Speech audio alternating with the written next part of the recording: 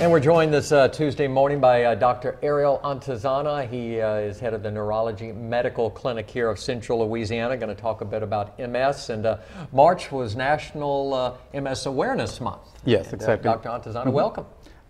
Thank you for the invitation, and thank you everyone for listening this morning. Yeah, last month was the National MS Awareness Month. And it's a time for people to be aware of this devastating condition in several patients. What is MS?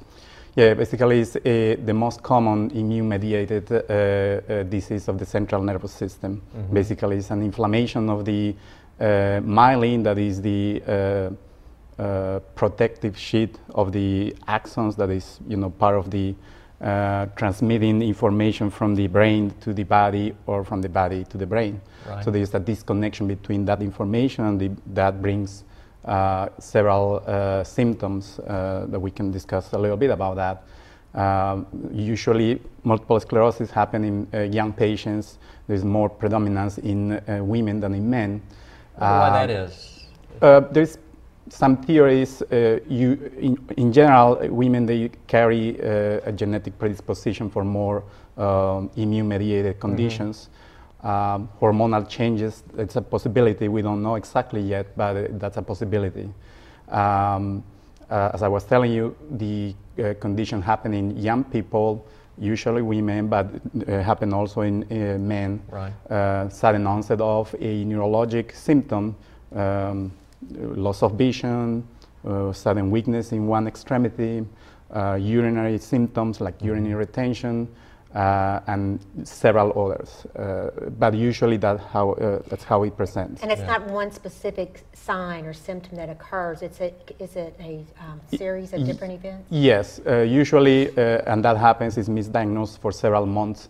Until the patient sees a neurology, or the event is severe enough to bring attention to the patient. I have several patients who just complain of some numbness in the arm. They say, "Oh, maybe I slept in the wrong position." Yeah. Right. And then several years later, they develop another symptom, and they are accumulating these lesions in the brain, actually. Yeah.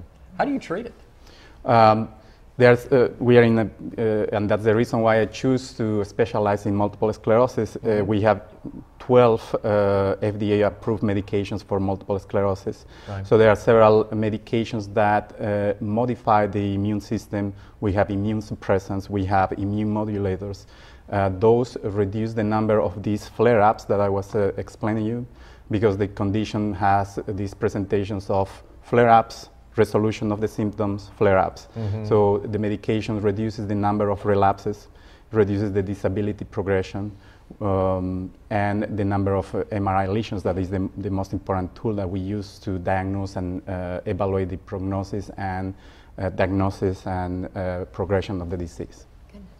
Mm-hmm. Seizures an issue also with MS? It's a very uncommon presentation, but that can happen. Right. Few patients, but it's not that common. Usually it's this loss of function in several parts of our body.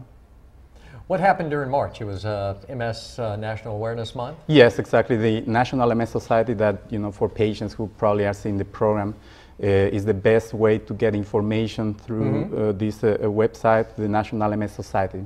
And actually the National MS Society and several other groups, they do different activities, including MS Walk that happens in New Orleans, Baton Rouge, and in several other parts of the country.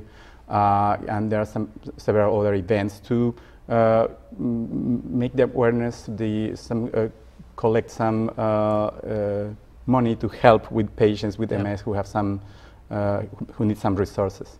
Well, thanks for coming by. Good Thank you very much. And we were just talking beforehand, relatively new to the area. Been here for a year and a half now? Yeah, 18 months. 18, getting used to everything? Yes, pretty much. My wife actually is the one that she's happy, already established. I'm still, she's happy, still adjusting. Yes, yes. Well, thanks for dropping by. Thank you very much for the invitation. We're going to visit Vernon Parish when we come back. Stick around.